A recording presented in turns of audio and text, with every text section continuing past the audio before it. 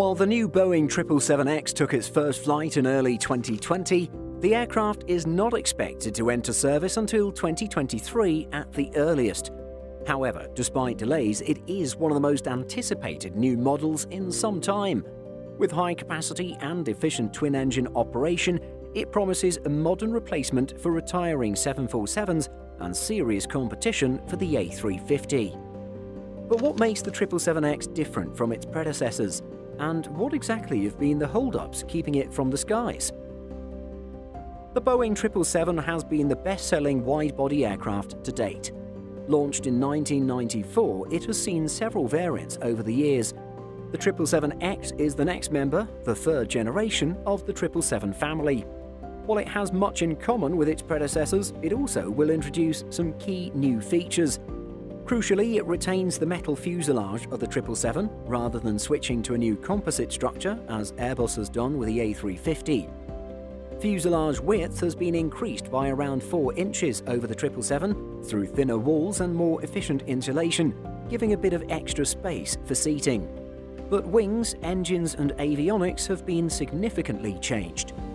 The 777X was first proposed in 2011 with a target flying date of 2018. The original 777 filled the gap between the 767 and the 747, and the 777X was originally envisioned as a larger, more efficient successor to the 777-300ER.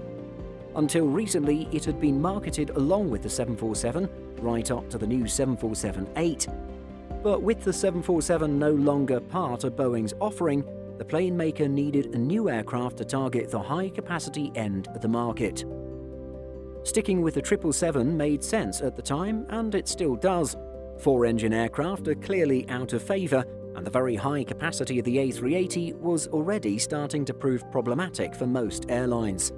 Developing the 777 and increasing its capacity and efficiency using the latest twin-engine design was an obvious choice. There will be 2 versions of the 777X, the 777-9 and the smaller 777-8.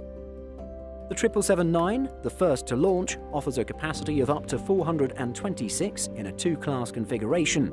It'll also stretch the fuselage to over 76 meters, making it the longest commercial jet to date. Meanwhile, the smaller 777-8 will offer a capacity of around 384.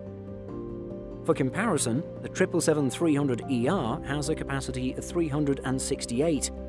The A350-900 offers a capacity of 315 and the A350-1000 of 369.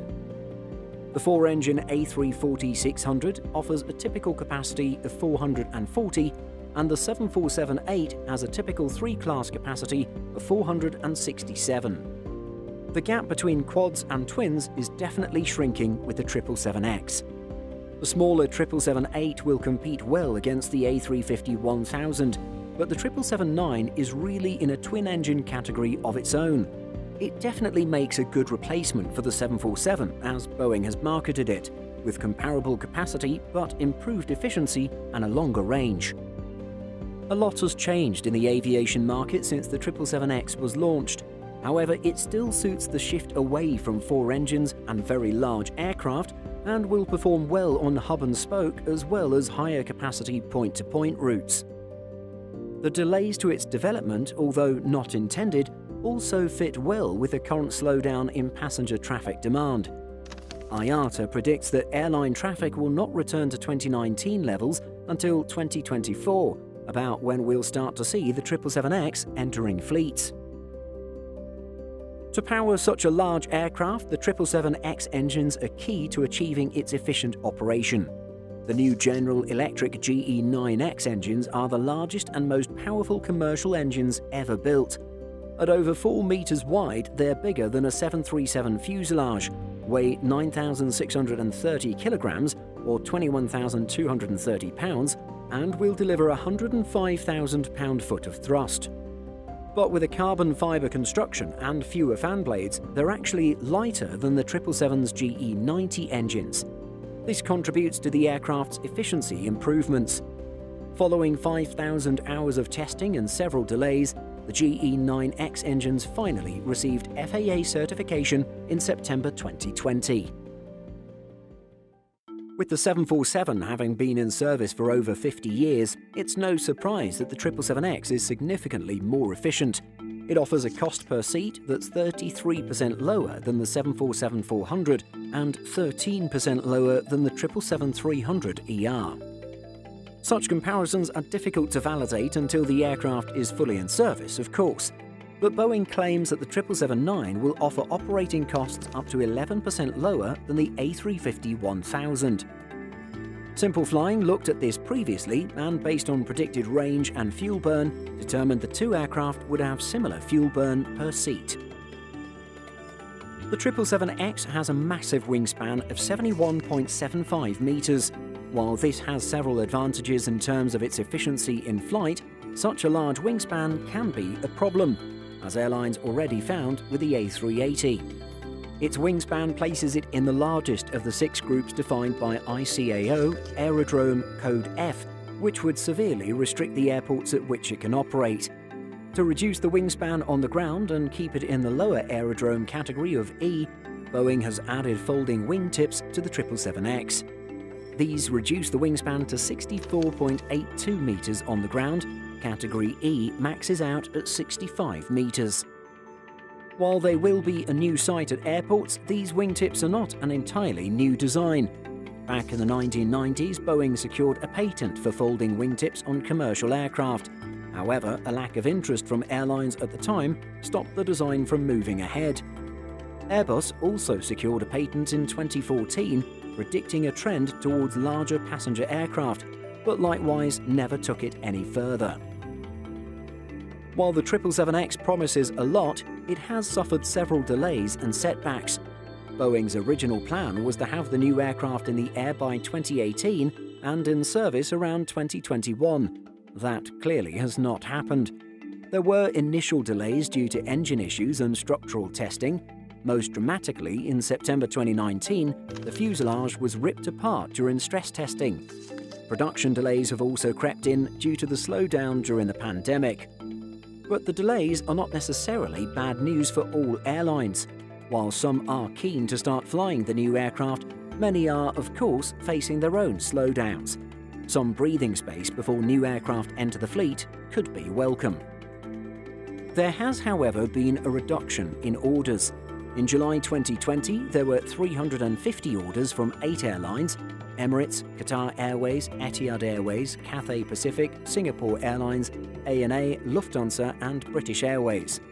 In February 2021, this had fallen to just 191 firm orders. With the largest 777X order of 115 aircraft, Emirates is of particular interest. The airline will use the new aircraft to gradually replace its fleet of A380 aircraft as they retire. With delays to the 777X, the oldest A380s could stay in service for longer. While it still retains its orders, there are signs of frustration. Speaking to Simple Flying in April 2021, Emirates President Sir Tim Clark referred to the Boeing 777X program being in a state of disarray. There have already been delays, but Clark believes that Boeing may not deliver the first Emirates 777X until as late as 2025. He explained to Simple Flying, "I did have an engagement a couple of weeks ago with the head of Boeing Civil, Stan Deal. We were discussing mainly things around the 777 program, which is in a state of disarray at the moment. Now, not being able to factor in the 777-9 or -8 at this stage is a little bit of a problem, so we had to have a conversation with them." In January 2020, at long last, the 777X started test flights, with 4 test aircraft now operational. At the end of March 2021, one of these aircraft operated a test flight of just over 10 hours, the longest yet and a good sign of progress. As of April 2021, the latest estimate for the 777X entering service is 2023. Boeing President and CEO David Calhoun explained the latest change in a statement, saying, "This schedule and the associated financial impact reflect a number of factors, including an updated assessment of global certification requirements, our latest assessment of COVID-19 impacts on market demands, and discussions with customers with respect to aircraft delivery timing." Which airline will get the first 777X? The answer is currently unclear. Originally, Emirates was presumed to be the launch customer. More recently, Lufthansa appeared likely. But now it seems Qatar Airways may have taken this position. According to comments made by its CEO Akbar Al-Bakr in April 2021, the airline could take delivery of its first 3 aircraft in 2023. Meanwhile, British Airways says it expects its first aircraft in 2024.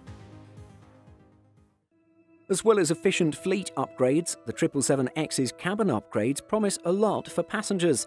Several airlines will use the new aircraft to launch or expand new premium products. British Airways has confirmed the 777X will get its new Club Suite product.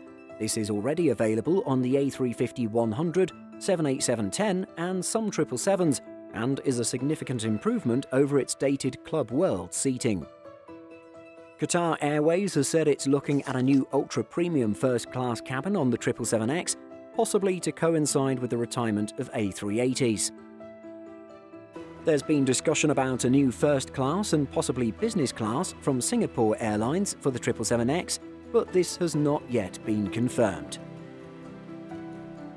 Boeing has also discussed the possibility of basing a freighter aircraft on the 777-8, but nothing has been confirmed. Such a development would make sense though. The plane maker already dominates the cargo market with the 747 and 777 freighters and claims that an additional 1,040 wide-body freighters will be needed in the coming 20 years. There is certainly space for a new freighter that can benefit from the 777X upgrades. In 2019, at the Paris Air Show, Qatar Airways expressed its interest in being the launch customer for a freighter version. The airline already operates 24 Boeing 777 and 2 747-8 freighters, but we'll have to wait and see if the 777X joins their ranks. There have been delays, but the 777X is now flying and eagerly awaited by airlines and passengers. What do you think of the type? Will it be a game changer, or is it simply another variant? Feel free to discuss your thoughts about the aircraft in the comments. Did you know that we publish over 175 stories every single week on simpleflying.com? Be sure to check the link in the description for more great stories just like this.